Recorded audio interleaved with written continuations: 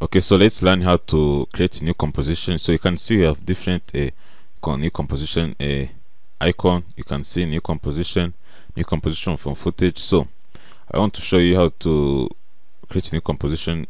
This one, let's see, start by this new composition. You can give the composition the name you want. So let's give it like new comp.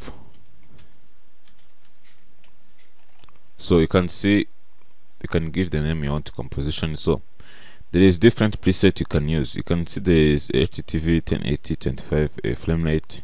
There is different preset you can use. You can use this HDTV 1080 29.97 frame rate. So I'm going to keep it on this 25. So you can see the width and height.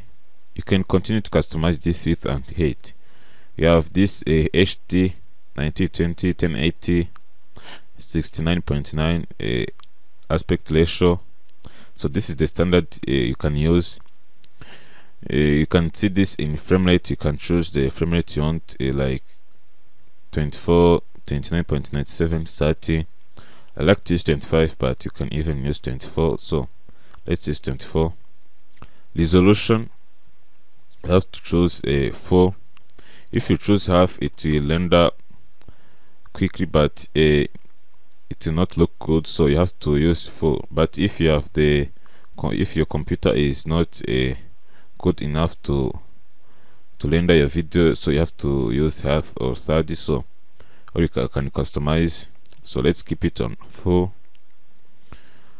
Deletion, you can choose the deletion you want according to the project you are going to be creating. So let me choose like 10 seconds to show you how you can change the deletion, like 10 seconds. So on this background color, so this background color, you can choose the color you want, but if you render the video, it will continue to look like black. So in the next video I will show you how to create the background in the light way.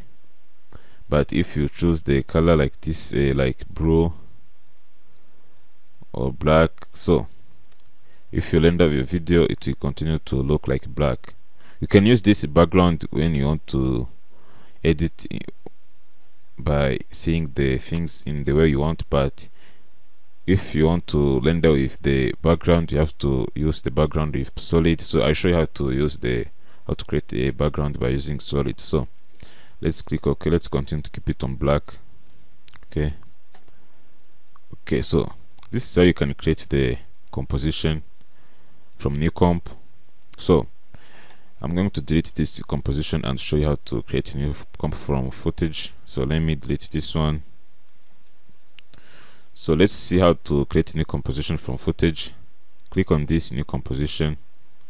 Then you can choose the footage you have recorded. So you can see I have this one, but you can use the video you want. So let me choose this one. If you click import, to import it and make a composition with the preset of the footage you have recorded. So if it is in HD, it will continue, it will create a composition in HD. If it is not, if it is in 720, it will continue like the way of the footage is the preset of your footage. So this is how you can